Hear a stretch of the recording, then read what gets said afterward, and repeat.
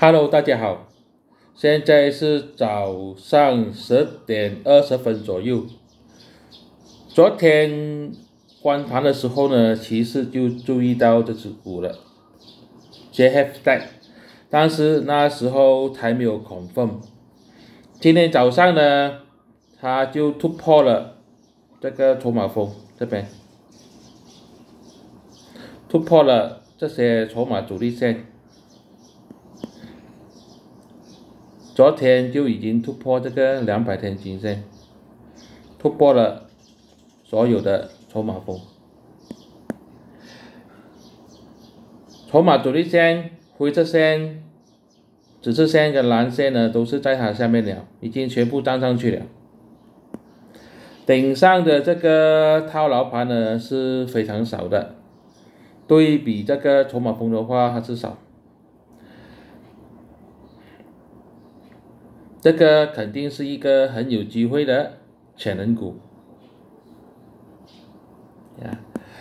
它的主力线在哪里呢？第一个呢肯定是这条了，是这个，大概是1块钱左右，1块钱左右。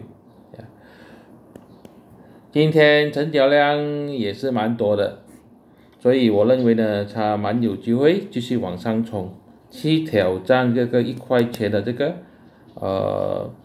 resistance。我们就继续观察，看一下它有没有机会去突破这个1块钱，机会也是蛮高的，因为这边的这个筹码峰呢蛮大 ，compare 这个套牢盘呢，套牢盘是非常小的，要突破呢机会也是很大。